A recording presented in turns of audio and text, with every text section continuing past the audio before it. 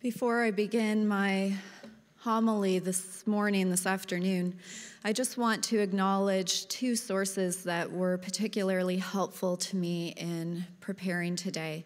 I had a conversation with a friend and colleague, David Harrison, as we talked about our Good Friday sermons. That was a big influence to me in today's sermon, as well as a piece written by writer N.T. Wright called Broken Signposts. In the name of the Father, the Son, and the Holy Spirit, Amen.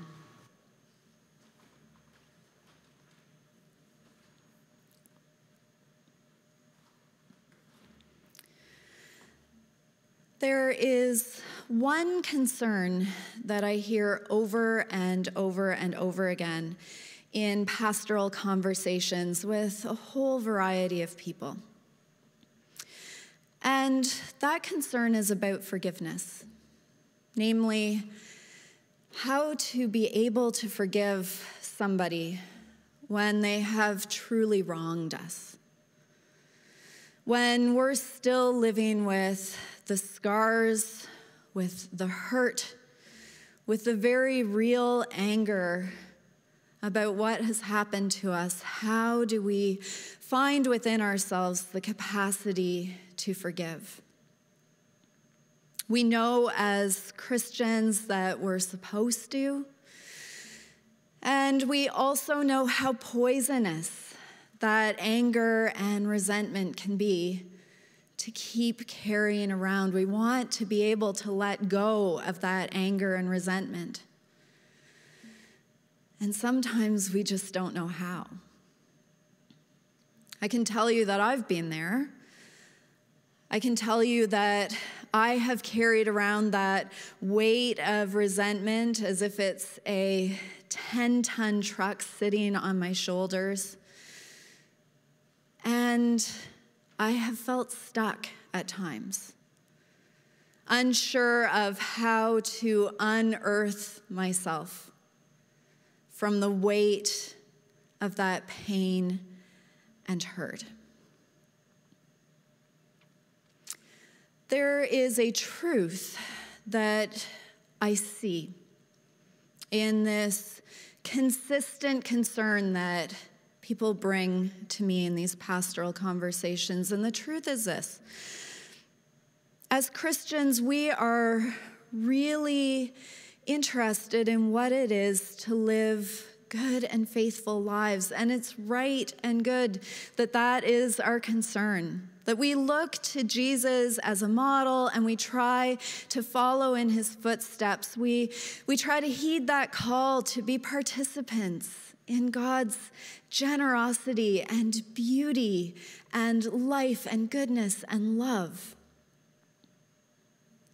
That is good that we try to be good. But there's also a limit to what we as human beings can do. There are some things that just our own willpower or just our own strength of character or just our own desire for goodness isn't going to fix.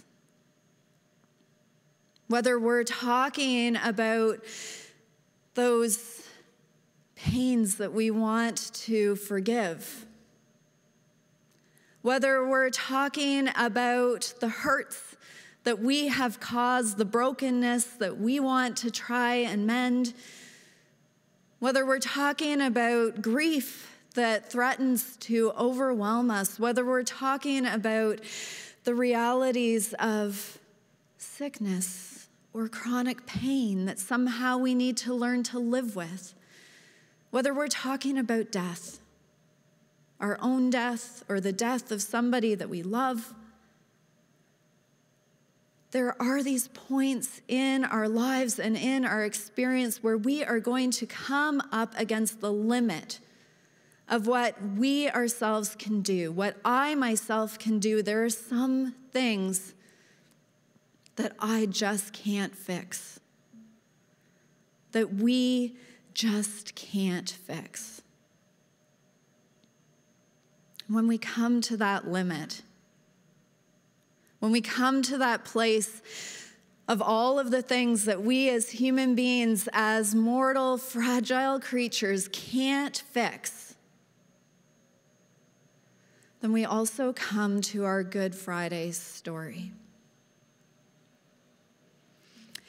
Now, this past Sunday, I talked in my sermon about the unbridled hope that Jesus' followers felt as Jesus came into Jerusalem for the time of Passover. We see his followers just throw caution to the wind, and they proclaim him as their king. They are convinced that they have backed the right horse, that Jesus is going to lead this movement and they are going to ride his coattails into Jerusalem, and together they are going to make things right. They believe that Jesus is going to be that king that is going to restore the kingdom of Israel. He's coming to Jerusalem to actually overthrow Rome and restore the kingdom of Israel. And yet, 6 short days later, all of their dreams, all of their hopes, all that they thought was going to be made right with this movement, it's all in shambles. It's all fallen to pieces, and their beloved leader has been arrested, whipped and stripped, tortured, and executed as a criminal of the state. The history books have wondered for 2,000 years why it was that Judas turned Jesus in. And it might be as simple as Judas realizing before everybody else that the tide had changed, and he switched sides. Peter is the one in this story who we lift up as the one who denies Jesus, who lies in order to save his own skin. But Peter was no doubt one of dozens, if not hundreds, of Jesus' followers who said what they had to say in that moment in order to avoid meeting the same end as Jesus. No, I don't know him, they say. And Jesus' followers aren't the only ones who come up against their own limitations and brokenness in this passion narrative. The religious leaders have been trying to sort out the problem of Jesus. They've been trying to leverage what little power and authority that they have within all of the hierarchy of Rome in order to silence Jesus, to get him to put up and shut up and go away. And they can't do it. We see them become more and more desperate through the entire week until they do the unthinkable. They turn one of their own over to the powers of Rome to be executed in the most horrifying way possible. And here on this Friday, we meet Pontius Pilate, who to this point in the story has just been a footnote. And Pontius Pilate, in this moment, seems to hold all the cards of everybody in this story. He seems to have the most power, and he doesn't have any power either. His back is also against the wall. He doesn't want to put Jesus to death. Now, let's be clear.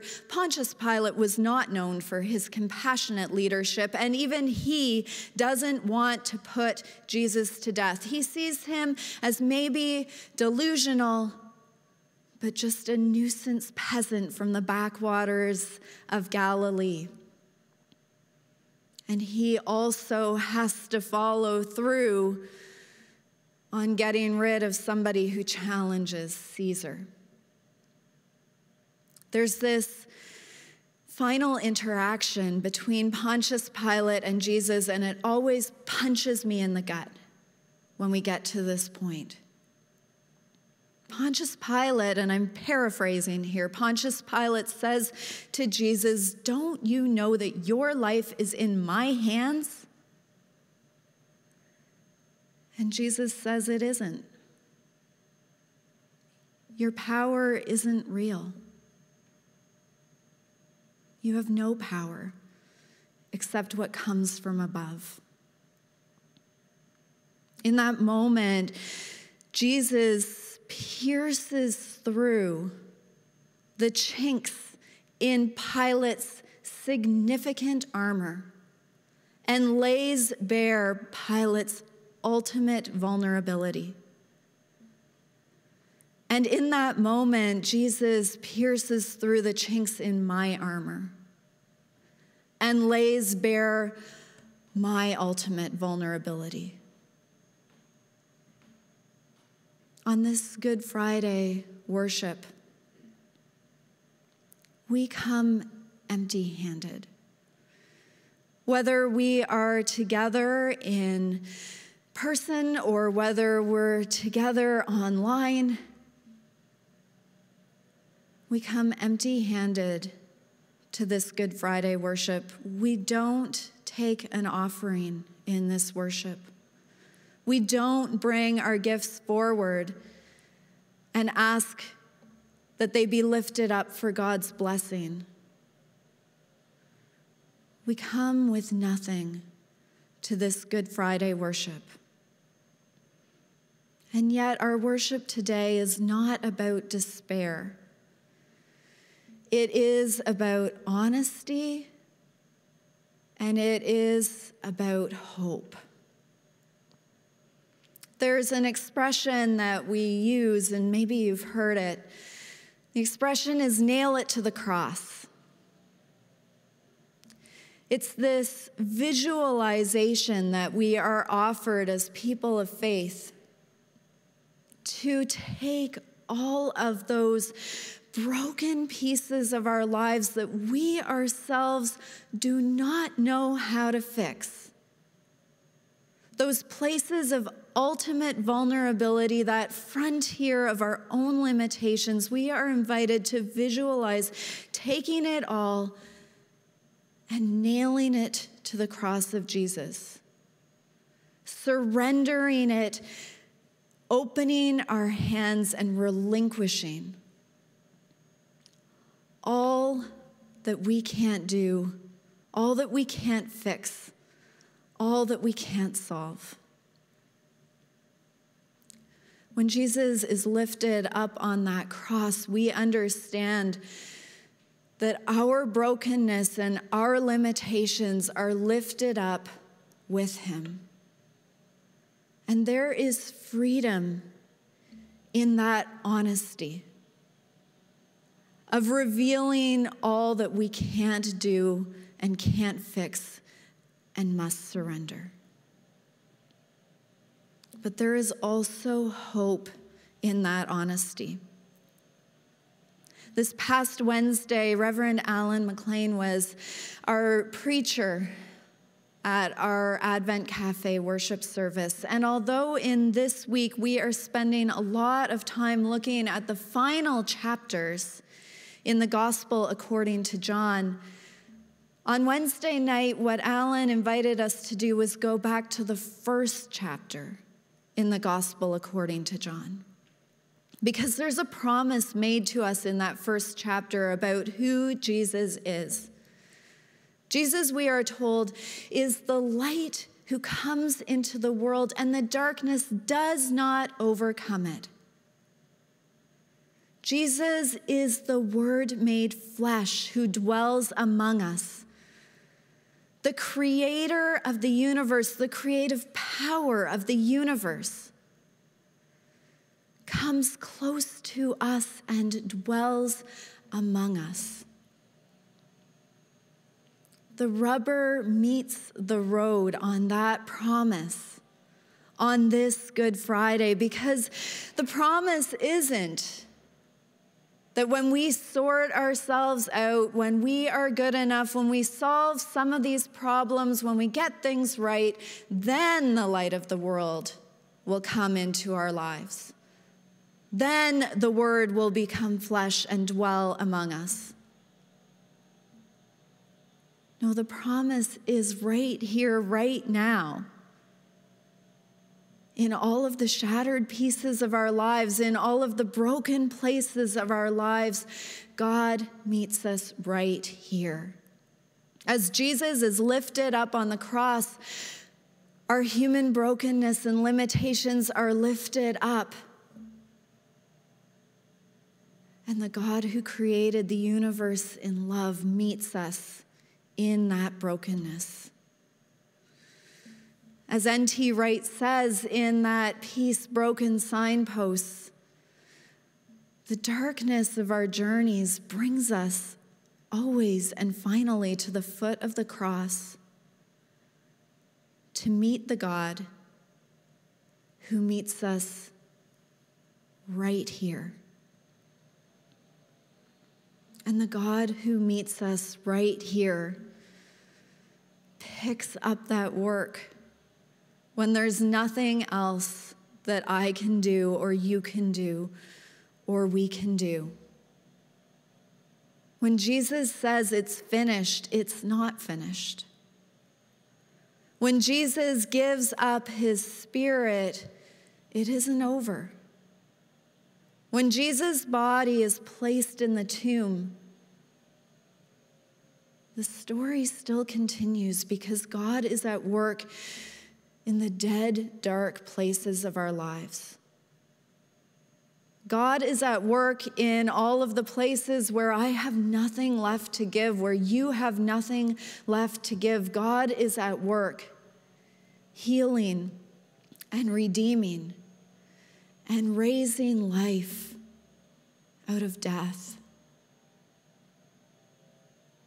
And so as we come to our worship today,